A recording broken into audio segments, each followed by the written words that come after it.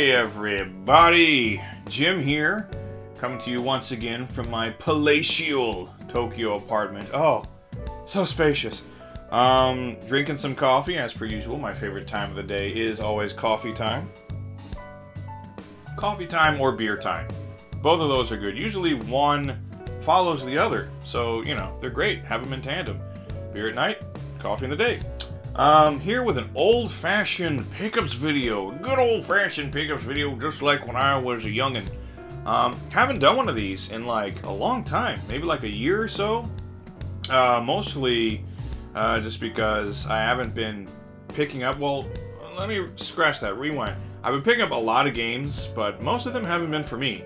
Most of them have been either for like patrons or people who want to buy games from me. Things like that. So I've been pretty busy picking up and shipping out lots and lots of games over the past year or so. But I do still buy, play, and collect games for myself. And just for whatever reason, I hadn't felt the need to do a pickups video until now. The summer break I'm having right now, a couple of weeks off from work. So I went way out west to Hamura to go to some hard-offs, which I haven't been out there in a long time. Haven't been doing a lot of hard-offing for myself recently, but I went out there, found some cool games, and said, hey, what the hell, let's do a pickups video. So we're going to take a look at a bunch of the games I picked up recently and have been playing and enjoying.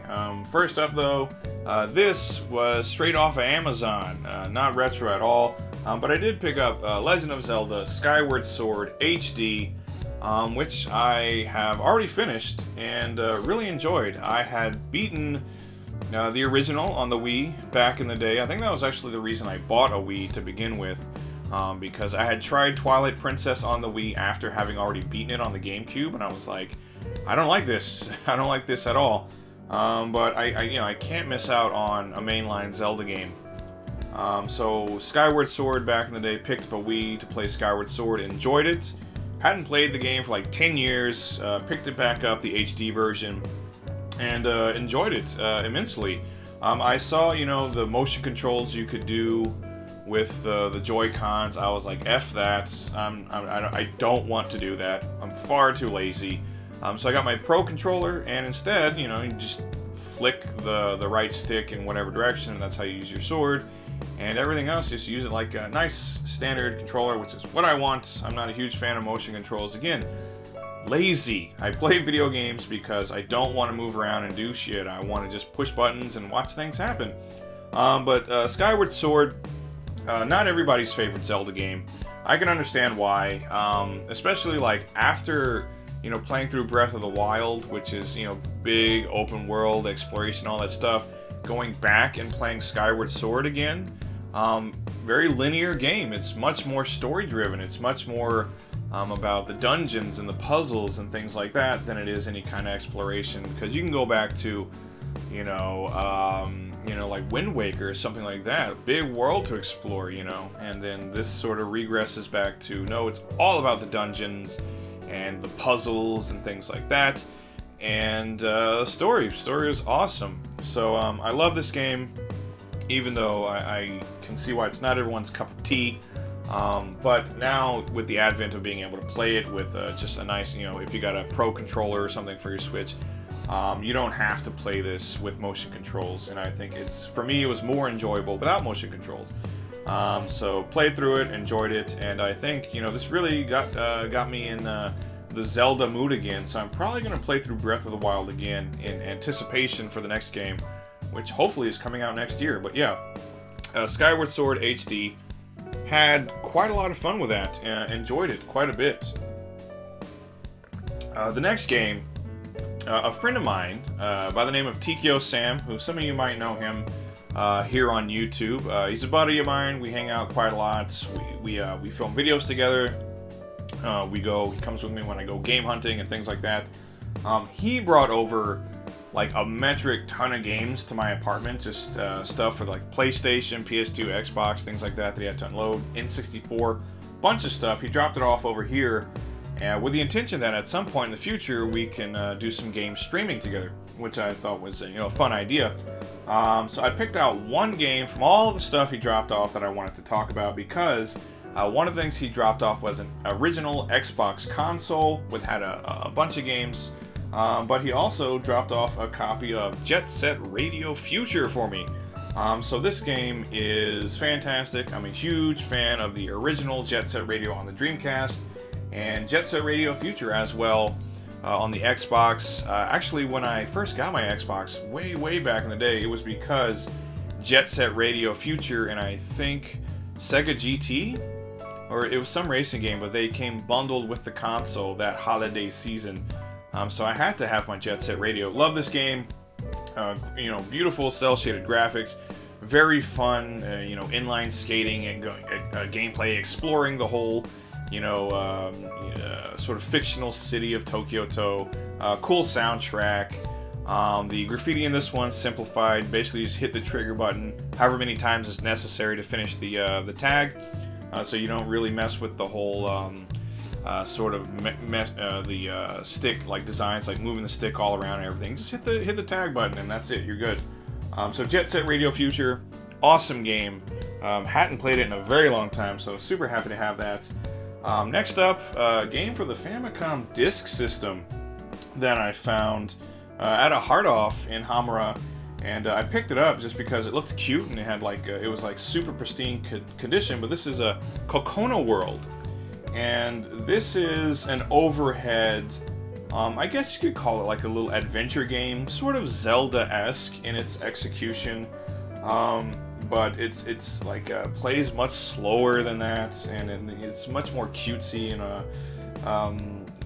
it's an interesting game. I'll give it that. For the time it was made, it's quite interesting. It's very adorable, but it doesn't hold a candle to Zelda. But like I said, I picked this up in pristine condition. So the manual is like super crisp and has all the stickers and like little punch cards and everything like that. And this is one of those games, like if you're gonna pick it up just like for your collection, it's great because the condition it's in is exactly how you want it to be. Now you can, you know, play it, enjoy it, and then shelve it and let it sit and collect dust and deteriorate. But Kokono World for the Famicom Disk System, you know, fun, cute little adventure game for the Famicom Disk System, like a broken record here. Yeah, picked that up at a Hard Off. Pretty cool. Next up, I gotta put my coffee down for these. I found all of these together. So this stack of Game Gear games, I found a whole bunch of boxed Game Gear games bundled together again at a Hard Off in Hamura, and in particular they had a bunch of Sonic games. So I picked up all of these boxed in really good condition. So there's Sonic and Tails 2, Sonic Labyrinth, which is cool, I never played that, and then both of these Sonic Drift games. So I really wanted to pick these up just because they were pretty cheap. They were like 15-20 bucks a piece for boxed Game Gear games. Very rarely do I come across Game Gear. And when I do come across them, it's never boxed and never in a good condition like this. So I wanted to pick these up. Probably though, not so much for myself. I want to play these because I haven't played any of the Sonic Game Gear games, but also I get requests for Game Gear, which I'm usually not able to fulfill because, again, I don't really come across Game Gear all that much. I guess it just wasn't that popular in Japan. But these games look pretty cool, so I'll probably give them a try, and then afterwards, instead of just letting them sit and collect dust on the shelf, these will probably go into packages and head out to some people around the world. So, but yeah, nice stack of boxed Game Gear games. Very cool. Cannot complain about that. Next up, two games I'll go ahead and bundle together here because they are a couple of Konami's Deluxe Pack shoot 'em up collections for the Saturn. So there was the Twinbee Deluxe Pack, and then there's also the Salamander Deluxe Pack and the Gradius Deluxe Pack. So Gradius comes with the original arcade version of Gradius and Gradius 2, and the Salamander Pack comes with Salamander, Life Force, and Salamander 2. So that's great. So these are, you know, a great value for you if you're a Konami shooter fan, which I am. I'm a huge fan of Gradius and Salamander, things like that. And these are like these really great, you know, I guess arcade perfect conversions, if you will. Sega Saturn shooters, always great. So yeah, Twinbee Deluxe Pack, very cool, but I'm more into this, Gradius Salamander. That's more my speed. So I was very happy to pick up both of these, Gradius and Salamander Deluxe packs. Gradius, I think, this was like 20 some odd dollars, I think, for this with exchange rate. The Salamander Deluxe pack, though, was a bit more than that, probably closer to 50 bucks. But what can I say? Love it. Love these games. So if they're bundled together and they're on the Saturn, it's a great console for shoot 'em ups. Why not go ahead and pick that up? Speaking of Saturn shoot 'em ups, got another copy of Layer Section. This is one of my favorite Saturn shooters, and this is a game that's been in and out of my collection a number of times, mostly because it's one that people really like.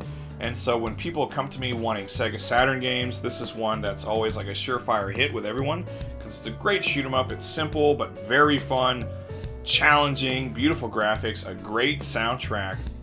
So it's just an all-around amazing game, and it's still pretty damn cheap, especially by Saturn shooter standards. This copy I actually picked up for, I want to say with exchange rate, it was probably about 25 bucks. So this is one of those games, at least for the time being, I know that if it leaves the collection, it can just as easily come back into the collection because it's not very expensive. And it's no wonder that it's a pretty common request for me because it is very good.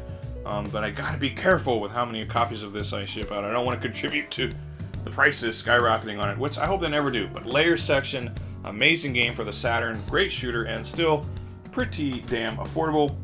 Sticking with the Sega Saturn, I got Fantastic Pinball, Q Tenkai. This is another game that I've had in my collection several times. It's a really great video pinball game made by Technosoft. Technosoft, better known for, you know, their shoot 'em ups like Thunder Force, things like that. But they made lots of games in other genres. They made beat 'em ups and fun things like that. And they did a really great job with this, call it like fantasy video pinball, but it's really great. Lots of little objectives to complete and like boss battles to do and everything if you want to like clear the board. Lots of little different characters to choose from, and a nice fantasy setting. Really great, like cute 90s-esque anime designs. And if you like video pinball, which I do, then you will love Q Tenkai because it's a lot of fun. And again, one that's still pretty damn affordable, so it's in and out of the collection all the time. And again, it's another one that's like a big hit with import collectors because it is affordable. And it's fun. You know, a lot of people who are collecting Japanese imports don't really have like much of a command of the Japanese language, so they stick to the things like the shoot 'em ups, the fighting games, things like that. Which is why some of those can get really expensive because everybody can play them.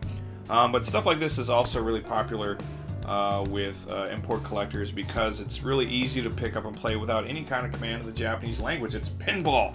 It couldn't be any simpler. But Q Tenkai, great game. Excuse me, I need a little bit of a coffee break. Up next, also on the Sega Saturn, fantastic fighting game. This is X-Men Children of the Atom, which I believe Marvel's first one-on-one fighter, no, Capcom's first one-on-one fighter using Marvel characters. They did a fantastic job. I love Children of the Atom. The roster is not huge. I think it's like 10 characters, but it's like 10 like great characters, like, you know, your essentials. You got Wolverine and Cyclops, you got Storm, you got Omega Red, you got Juggernaut, Silver Samurai, the Sentinel. So that's just awesome. And then your final boss is Magneto, and he is, oh boy, he's a real irritant in this game. If you play as Magneto in like some of the later like Marvel versus games or something, you might have forgotten that he was the final boss in Children of the Atom, and he can definitely stomp your balls into oblivion. But this is just a fantastic game, really great gameplay. Graphics are awesome. I love some of the stage designs in here. The character designs are great. Great soundtrack. I mean, really good stuff. So Children of the Atom, this is another one that is not so terribly expensive. A lot of the Marvel fighting games, I mean, they're starting to get up there. Children of the Atom is one that you can still find for like under $30.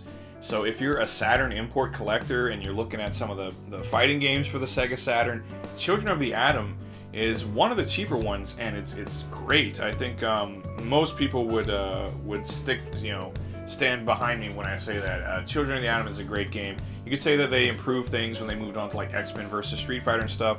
Yeah, that's true, but this is still a fantastic fighter that I think any 2D fighting fan will be happy with. And another one, again, that's like in and out of the collection all the time because it's a common request, and it's one that I can pick up on the cheap.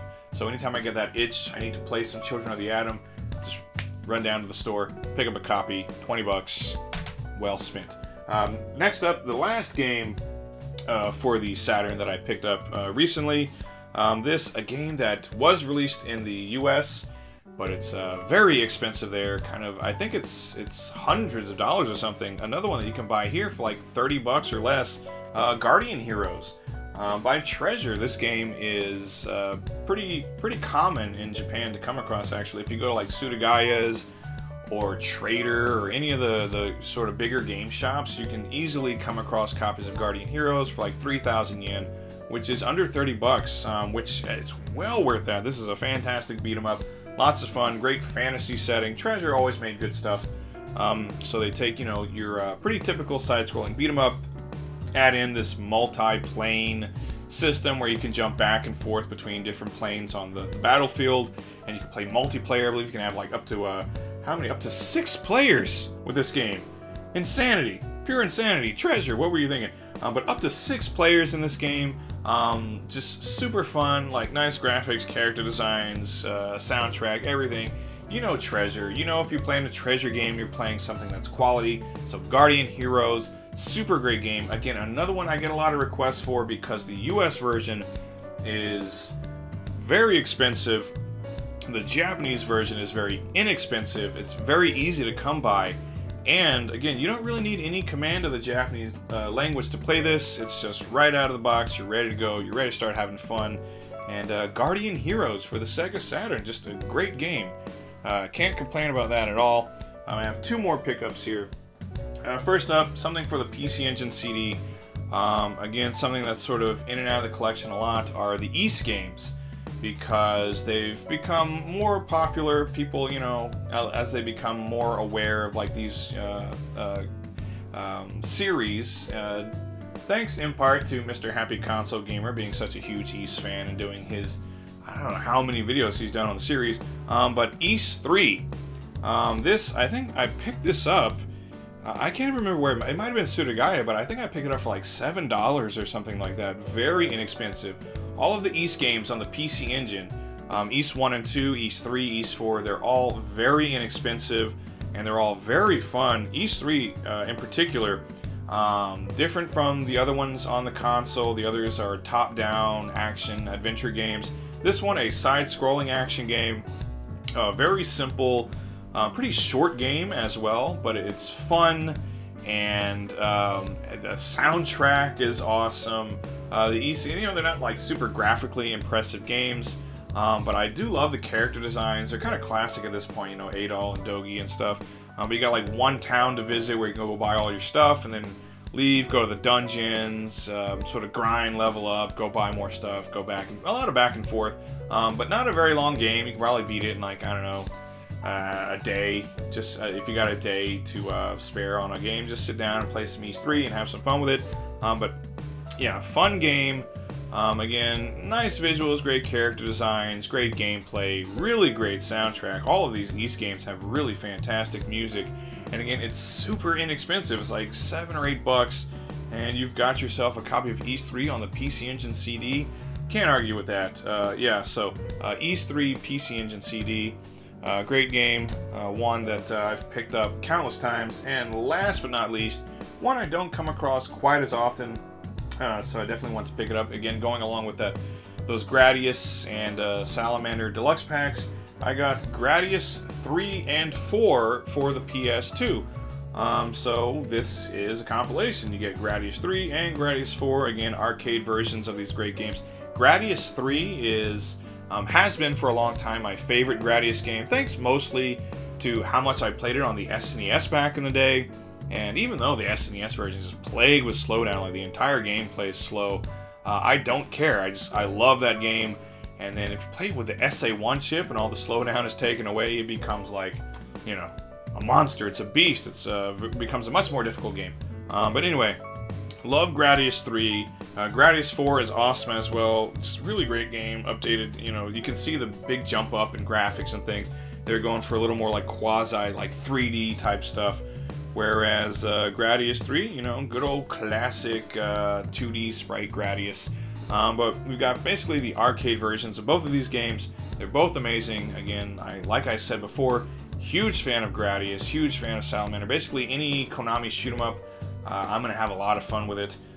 So, you know, just picking this up that afternoon in Hamara, coming home that evening with a couple of beers, sit back, relax, and play some Gradius 3 and 4. That's a good night for me.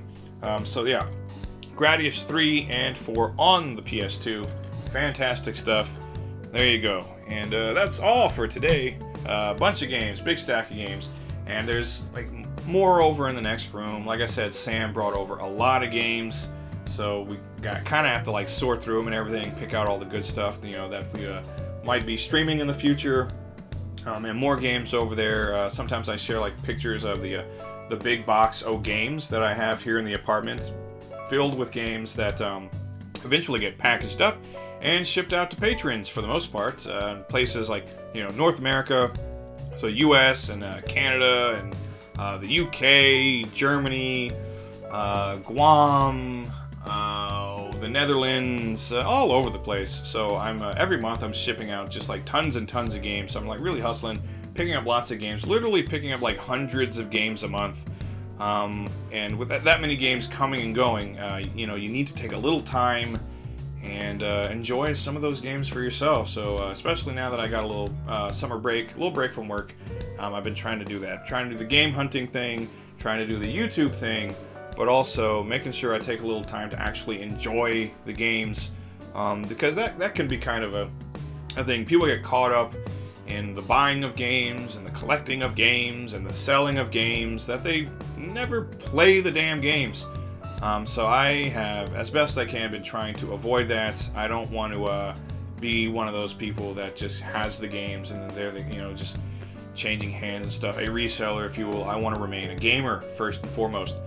So I have been doing that. I've been enjoying these games. Been enjoying taking stuff off the shelf after getting moved into the apartment, getting all my consoles and TV and everything set up. Just at the end of the night, after the end of a long day, making time to play some games. And that's kind of the beauty of having a YouTube channel where part of it is game hunting, is that hunting the games, I'm picking up games for myself, I'm picking up games for other people, I'm creating my YouTube content, I'm kind of doing everything all at the same time, and then at the end of the night, I get to come home with all those games I bought that day and crack open a beer and test them out. You know, all that stuff, most of that stuff I send out, I get to test it first. So I buy all those super fun games, and before they go out in the mail, lucky me, I get to test them and play them, and it's a lot of fun. Anyway, everybody, thanks for watching. Got any comments about any of these games, let me know. Any big pickups for you recently, let me know in the comments. And that'll do it. I'm going to finish off this coffee, I'm going to turn off this camera, and then I'm going to get back to playing some games. I actually picked up, I didn't show it in this video, but I never played any of the Dragon Ball Xenoverse games. So I picked up the Switch version of Xenoverse 2. Haven't started playing it yet, but about to get into that as soon as I shut off this camera. Anyway, thanks for watching, everybody. I hope you enjoyed my anarchic ramblings, and until next time, I'll see you then. Goodbye.